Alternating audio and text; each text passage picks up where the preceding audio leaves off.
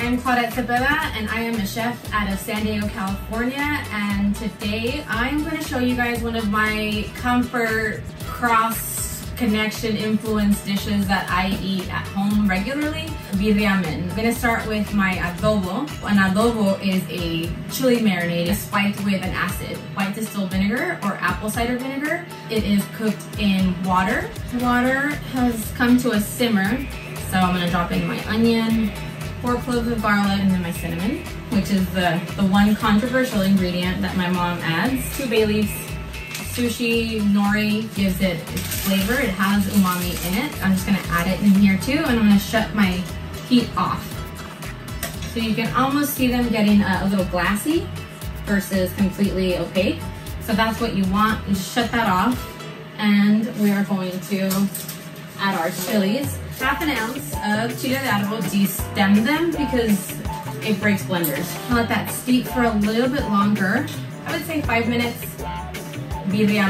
It is very controversial, but being that I was raised in Tijuana in the north of Mexico, we actually are crazy influenced by Chinese cuisine, Japanese cuisine, Korean. This isn't a birria in the traditional sense whatsoever, but I can get close with the ingredients that I had in my pantry. When I turned off the heat, the onions were translucent. Now they are completely see-through. And that like soft, also pliableness of the onion, that means I am ready to blend. Pull the cinnamon stick out, pop everything in the blender. It smells so good. Yeah, this is gonna be spicy. Woo. I'm just gonna take a little bit of this water, not a lot because then you end up with a super wet adobo, and you want it to be kind of viscous. You want it to have that texture of a sauce, so it coats the meat and it doesn't just slide off.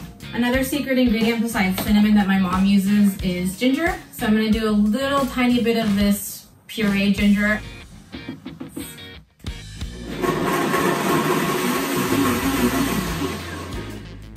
So I'm just gonna pour it into a bowl and let it cool before I use it. So I have my adobo here. Taste it by itself. Woo. So yeah, very spicy. I'm gonna add some salt, good 2 pinches, about a teaspoon of dry oregano. It's something that my aunt taught me when I was very little. Whenever you have dry oregano, you're gonna put it in a pozole or a birria. Crunch it in your fingers to release that first oil to the surface, and then sprinkle it into the heat or into your sauce, and then that's like the second unlocking of the rest of the flavor. Apple cider vinegar. If it's too spicy at this point for you, a little tablespoon of sugar helps release that like capsaicin burn a little bit easier. It makes it not so hot.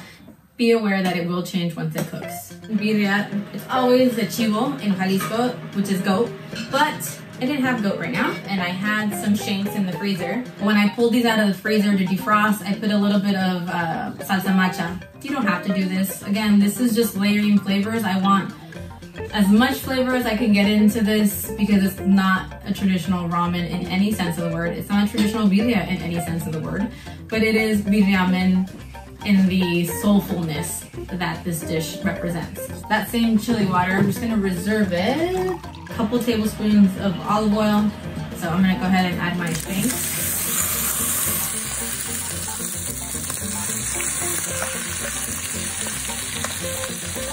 Just gonna let it go on medium heat.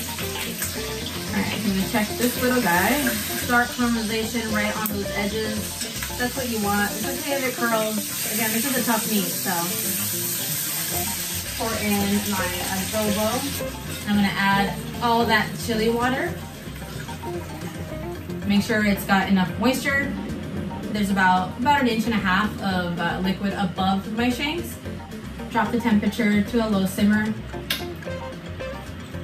Tablespoon of salt and a dash more of vinegar. Forget about this for about 4 hours.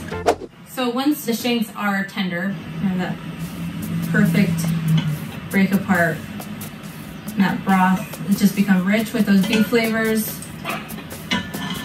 I separated my meat and my broth. I am going to actually use this same broth to cook my cup of noodle. slowly pour that broth right into the cup. Or if you're gonna do this in a pot because you have the packaged ramen, that's fine too. And this is a shrimp cup noodle. I love shrimp cup noodle. You don't have to have beef or chicken. You know, shrimp is gonna give you more of that umami, whatever word you choose. It's gonna give you depth of flavor. Okay, so, wait. He's doing a little, it's 3 minutes of fast. The birria broth has like almost like a little fat cap on top. I used it as is in here. You can also skim the top. I love it. It's just more flavor, so I'm just gonna leave it in there. I'm gonna pour it into my bowl. You have your broth and it's beautifully viscous. You can add more of the leftover broth. In fact, you can add all of it. So I'm just gonna go ahead and top it off. So you can see that beautiful red color. Check for seasoning just as is. Oh fuck, that's good. That really is good. And this is what happens when you cook it low and slow. It's super tender. This is one of those cuts that is beautiful when you shred it because of all that fat and kind of cartilage, beautiful juiciness that happens once it slow cooks. Just go ahead and slide it on top of your ramen. And we're gonna garnish with that beautiful marrow I told you about. Oh, it's so good. So I'm just gonna pop it in there.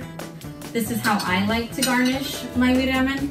I'm gonna do a little spoonful of onion, of the minced onion, oregano, just on top, crushing that surface so it gets a little bit of that oil to the surface. Squeeze a lime right over everything. Being that I'm from the north and from Tijuana, I eat a probably irrational amount of lime. Now you have birria.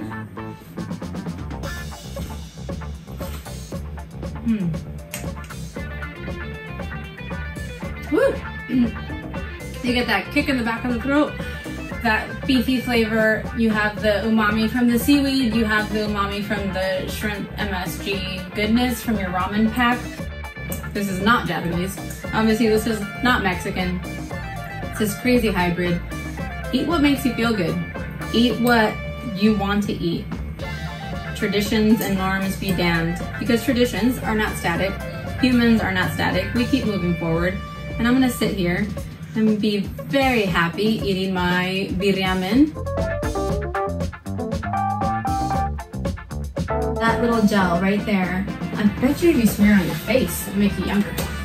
A little marrow underneath the eyes, you know, it's a little quarantine beauty tips since you can't get Botox. I think my grandma didn't have one wrinkle on her face. Maybe it was marrow.